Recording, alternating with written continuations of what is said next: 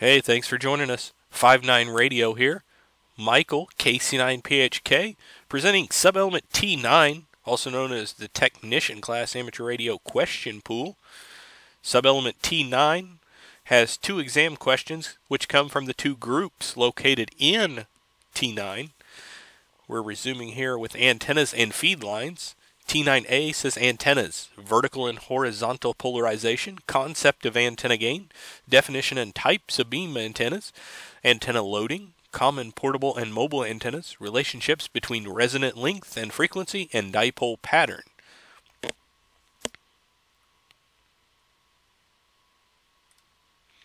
T9A01, what is a beam antenna? That answer is an antenna that concentrates signals in one direction. T9A02, which of the following describes a type of antenna loading? And that's A, electrically lengthening by inserting inductors in radiating elements. T9A03, which of the following describes a simple dipole oriented parallel to the Earth's surface? That is a horizontally polarized antenna. T9A04, which is a disadvantage of the short, flexible antenna supplied with most handheld transceivers compared to a full-sized quarter-wave antenna. Also, sometimes called a rubber duck, the antenna has low efficiency. A, it has low efficiency. T9A05, which of the following increases the resonant frequency of a dipole antenna? Shortening it. T9A06, which of the following types of antennas offers the greatest gain? A Yagi. T9A07, what is the disadvantage of using a handheld VHF transceiver with a flexible antenna inside a vehicle? The signal strength is reduced due to the shielding effect of the vehicle. T9A08, what is the approximate length in inches of a quarter wavelength vertical antenna for 146 megahertz? That's 19 inches. T9A09, what is the approximate length in inches of a half wavelength 6-meter dipole antenna? That is 112 inches. T9A10, in which direction does a half-wave dipole antenna radiate the strongest signal? Broadside to the antenna. T9A11, what is antenna gain? Antenna gain is the increase in signal strength in a specified direction compared to a reference antenna. T9A12, what is the advantage of a 5/8 wavelength whip antenna for VHF or UHF mobile service? It has more gain than a quarter wavelength antenna. T9B covers feed lines, types, attenuation versus frequency, selecting, SWR concepts, antenna tuners, couplers, RF connectors, selecting, and weather protection. T9B01, what is a benefit of low SWR? And that's reduced signal loss. T9B02, what is the most common impedance of coaxial cables used in amateur radio? 50 ohms. T9B03, why is coaxial cable the most common feed line for amateur radio antenna systems? It is easy to use and requires few special installation considerations. T9B04, what is the major function of an antenna tuner or antenna coupler? It matches the antenna system impedance to the transceiver's output impedance. T9B05, what happens as the frequency of a signal in coaxial cable is increased, and that causes the loss to increase. The loss increases. T9B06, which of the following RF connector types is most suitable for frequencies above 400 megahertz? That's type N. T9B07, which of the following is true of PL259 type coax connectors? They are commonly used at HF and VHF frequencies. T9B08, which of the following is a source of loss in coaxial feed line? All of these choices are correct. So water intrusion into coaxial connectors, high SWR, and multiple connectors in the line. T9B09, what can cause erratic changes in SWR? Loose connection in the antenna or feed line. T9B10, What is the electrical difference between RG58 and RG213 coaxial cable? RG213 has less loss at a given frequency. T9B11, which of the following types of feed line has the lowest loss at VHF and UHF? That's air-insulated hardline. T9B12, what is standing wave ratio, also known as SWR? That's a measure of how well a load is matched to a transmission line. Subelement T0 covers safety. 3 exam questions come from the 3 groups. First off, T0A, power circuits and hazards, hazardous voltages, fuses and circuit breakers, grounding, electrical code compliance, lightning protection, and battery safety. T0A01, which of the following is a safety hazard of a 12-volt storage battery? Shorting the terminals can cause burns, fire, or an explosion. T0A02, what health hazard is presented by electrical current flowing through the body?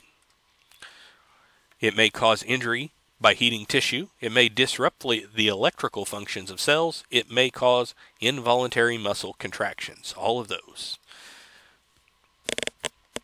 T0A04, what is the purpose of a fuse in an electrical circuit?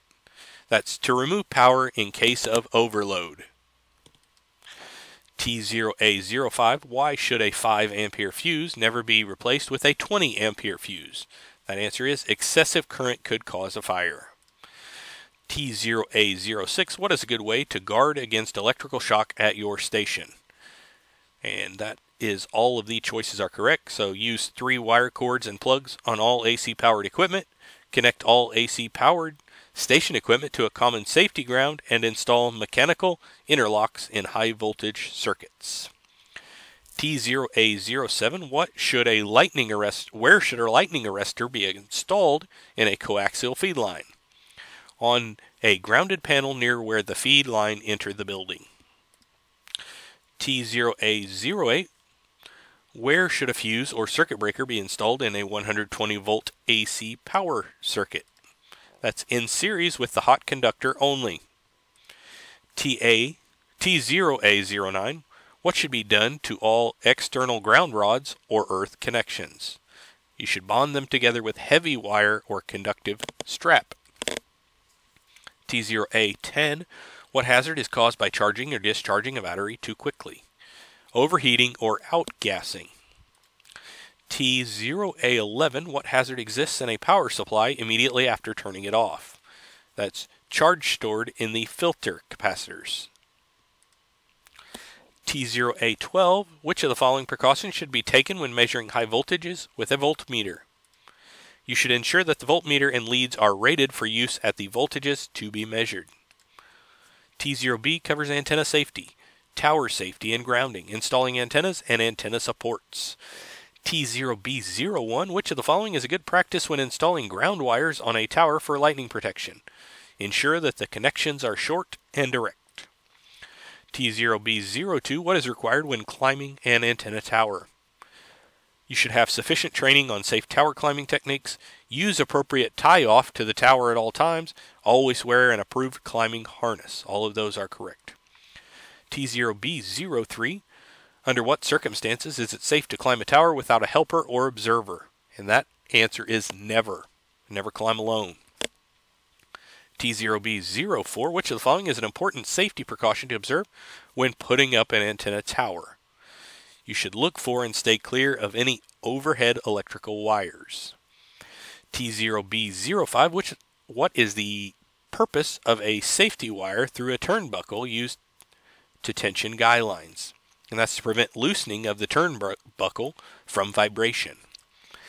T0B06, what is the minimum safe distance from a power line to allow when installing an antenna? And that is enough so that if the antenna falls, no part of it can come closer than 10 feet to the power wires. T0B07, which of the following is an important safety rule to remember when using a crank-up tower? This type of tower must not be climbed unless it is retracted or mechanical safety locking devices have been installed. T0B08, which is a proper grounding method for a tower? That would be to separate 8-foot ground rods for each tower leg bonded to the tower and each other. T0B09, why should you avoid attaching an antenna to a utility pole? The antenna could contact high voltage power lines. T0B10, which of the following is true when installing grounding conductors used for lightning protection? Sharp bends must be avoided. T0B11, which of the following establishes grounding requirements for an amateur radio tower or antenna? And that would be local electrical codes. T0C covers RF hazards, radiation exposure, proximity to antennas, recognized safe power levels, radiation types, and duty cycles. T0C01, what type of radiation are radio signals? That is non-ionizing radiation. T0C02, at which of the following frequencies does maximum permissible exposure have the lowest value? That's 50 megahertz. T0C03, how does the allowable power density of RF safety change if duty cycle changes from 100% to 50%? It increases by a factor of 2. T0C04, what factors affect the RF exposure of people near an amateur station antenna? That is frequency and power level of the RF field, distance from the antenna to a person, radiation pattern of the antenna. All of those are correct. T0C05, why do exposure limits vary with frequency? The human body absorbs more RF energy at some frequencies than others. T0C06, which of the following is an acceptable method to determine whether your station complies with FCC RF exposure regulations? And that is, all of these are correct. So by calculations based on FCC OET Bulletin 65, by calculation based on computer modeling, or by measurement of field strength using calibrated equipment. T0C07, what hazard is created by touching an antenna during a transmission? That's RF burns to the skin. T0C08, which of the following actions can reduce exposure to RF radiation? Relocating antennas. Relocate antennas. T0C09, how can you make sure your station stays in compliance with RF safety regulations? By reevaluating the station whenever an item in the transmitter or antenna system is changed. T0C10, why is the duty cycle of one of the factors used to determine safe RF exposure levels?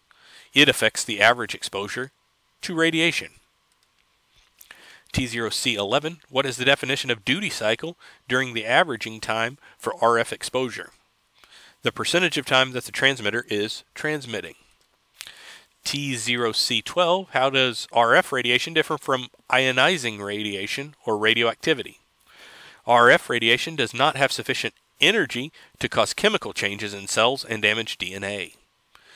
T0C13, who is responsible for ensuring that no person is exposed to RF energy above the FCC exposure limits?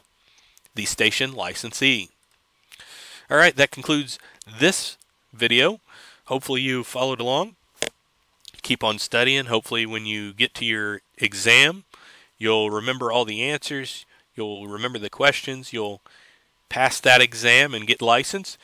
We have the general and the extra class licenses similarly, and we'll try to keep those updated. Thank you for joining us at 59 Radio. Again, be sure you're subscribed, you're liking our videos, you're commenting, you're letting us know what you like, what you don't like, so we can build future videos. This is Michael, KC9PHK, out.